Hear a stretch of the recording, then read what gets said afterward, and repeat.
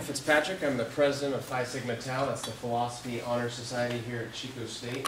And what we've been doing this semester is bringing in guest speakers from all over the country to share their insights into relevant philosophical topics. And so we are really glad to have you all here. We hope you find the talk stimulating and interesting. We'll have one of our professors introduce our speaker here in a minute, Dr. David Pitt.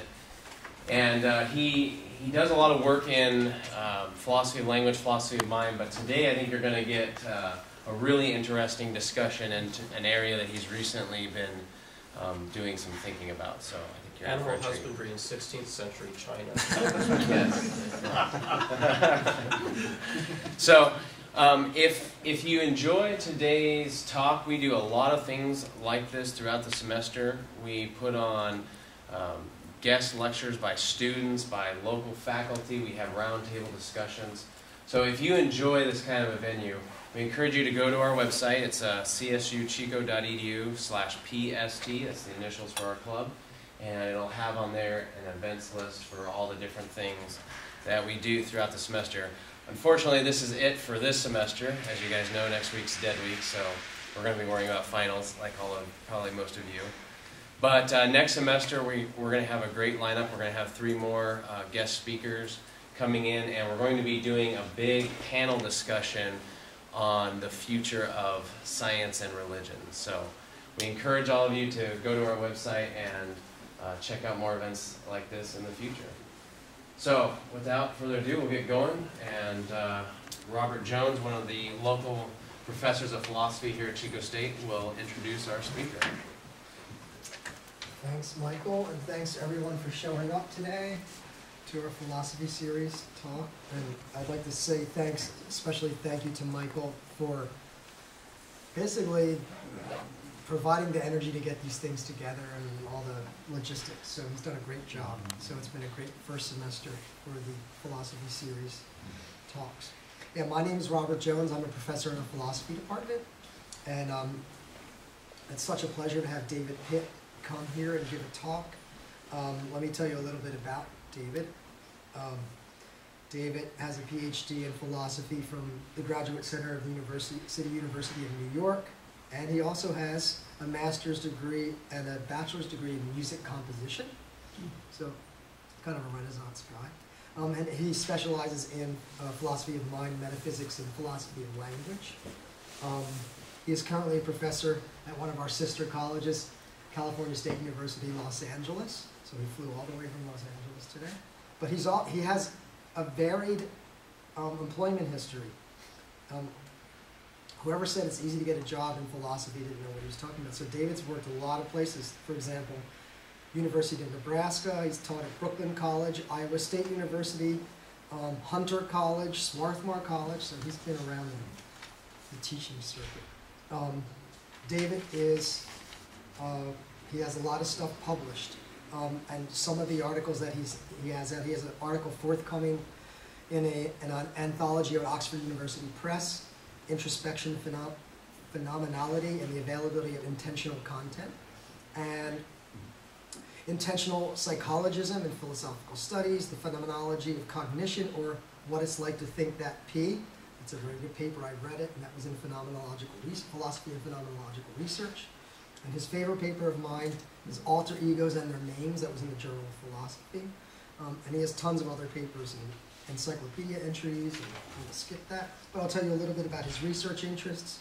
His main research interest is in the development of a phenomenally based theory of intentional content. So he does philosophy of mind, wherein each thought has a distinctive and cognitively proprietary phenomenology. So he's bucking the trend of the philosophy of mind these days. Anyway, well, I could go on and on, but I won't. I stop and introduce and let David come up and talk. So let's give a warm Chico welcome to Dr. David Pitt.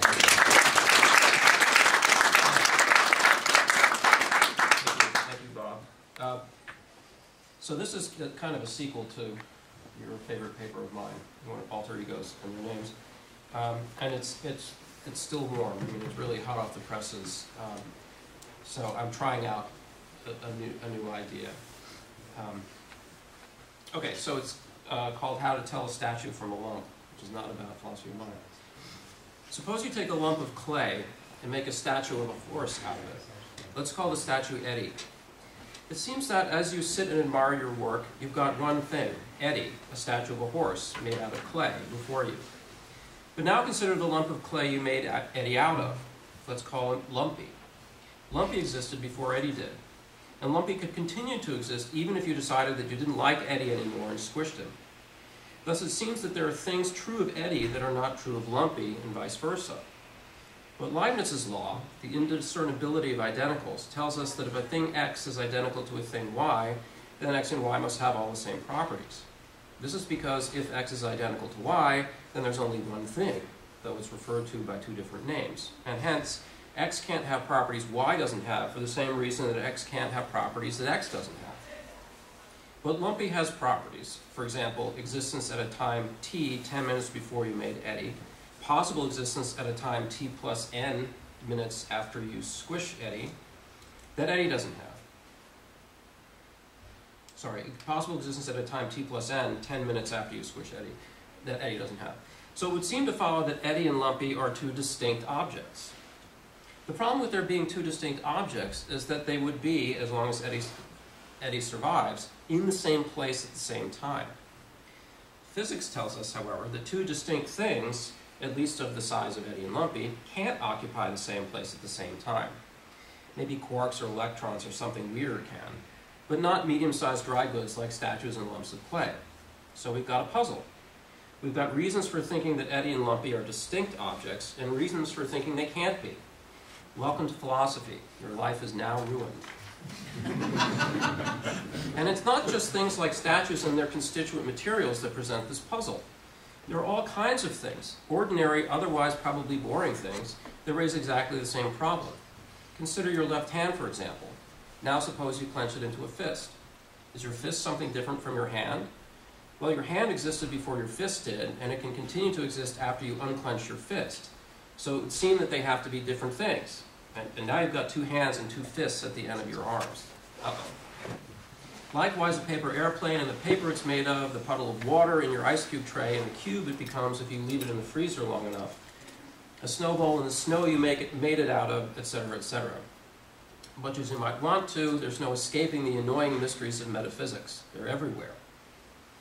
People have tried all kinds of solutions to this type of problem, including accepting that there can be coincident entities, that is, distinct objects existing in the same place at the same time. The physicists are just wrong. What do they know about metaphysics? Denying that there really are such things as statues, fists, paper airplanes, and ice cubes, or for that matter, hands, pieces of paper, and puddles of water. All there really is elementary particles, quarks or whatever. Ordinary citizens are just wrong, and physicists are better metaphysicians than philosophers. A third kind of solution is to recognize what Gareth Matthews calls kooky objects, such as lumpy Eddie-shaped, hands clenched, paper folded, and water frozen. Objects that exist more or less momentarily and are relatively easy to dispose of. Some people think Aristotle believed in such things. I find these solutions counterintuitive. It seems to me that the physicists are in their rights to deny that distinct objects can be coincident, and common sense agrees. Moreover, there really are statues, fists, paper airplanes, and ice cubes, as well as lumps of clay, hands, pieces of paper, and puddles of water. And I think it's just wrong to think of, to use Aristotle's example, Socrates seated as a different object from Socrates. I'd like to have a solution that respects these scientific facts and ordinary intuitions about these ordinary objects.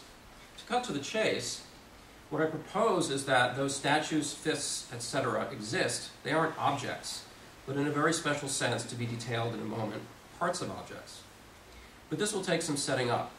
I'll begin with another solution I think doesn't work, but which it's important to understand in order to follow me where I'm going. There's a debate in metaphysics about the nature of concrete, that is, spatiotemporal objects. Some philosophers, called three-dimensionalists, think that concrete objects have only three dimensions, their height, length, and width, and that the parts of such objects are just their spatial parts, the bits you might pull out of them or chip off of them. Other philosophers, called four-dimensionalists, think that concrete objects have in fact four dimensions, their height, length, width, and their duration, that is, the time during which they exist. On this view, concrete objects have both spatial and temporal parts. The three-dimensionalist says that objects are spread out only in space, and that at any given moment of an object's existence, it exists, as they say, wholly and completely. When you're gazing on your creation, Eddie, you're gazing at him in his entirety, or at least his visible surface in its entirety. He's all there at every moment of his existence.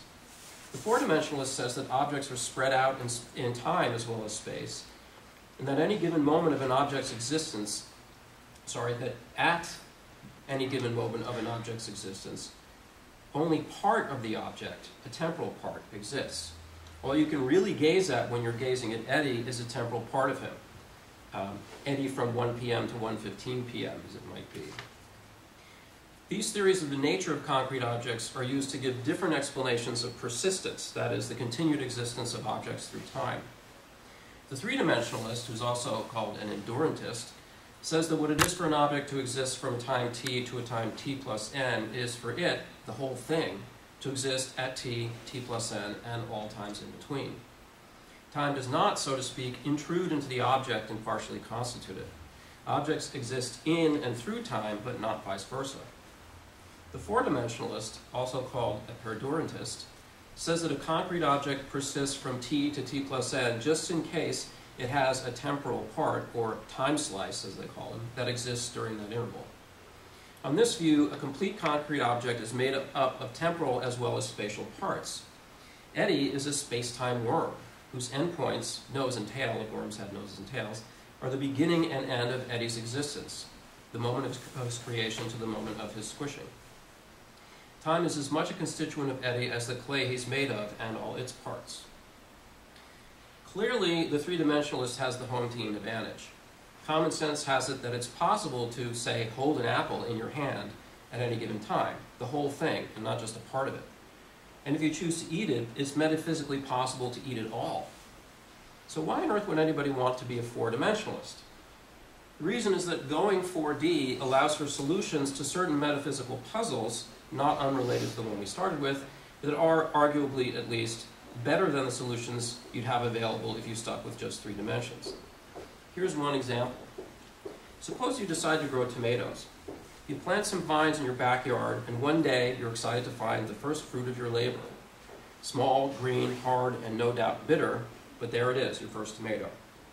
Suppose you're sentimental and decide to give it a name. You call it June. Every day you check on June, anxious for the time where you can pluck her from the vine, slice her plump, juicy body, and consume her with basil, mozzarella, olive oil, and salt. Eventually, June realizes her potential as a snack. She's no longer small, green, hard, and bitter, but large, red, soft, and sweet. Is she the same tomato she once was? Well, surely she's changed. On her last day, she's qualitatively different from the way she was on her first day. But is she still June? Is she numerically the same tomato that appeared on the vine on the first day? Well, it's not like some other tomato somehow got attached to the vine in exactly the same place at some point. Common sense suggests that she has maintained her identity, she's June all along, through the changes in her characteristics that we call ripening. And the three-dimensionalist agrees. But now we have a puzzle. For notice that if June on day 1, let's call her June 1, is numerically identical to June on day n, call her June n, then Leibniz's law, the law of the indiscernibility of identicals, tells us that June 1 and June n must have all their properties in common. But they don't. June 1 is small, green, etc., whereas June n is large, red, etc. Common sense says it's the same tomato, though changed, whereas Leibniz's law says that since it changed, it can't be the same tomato. The least we have that seem independently plausible turn out to be jointly inconsistent. Puzzle.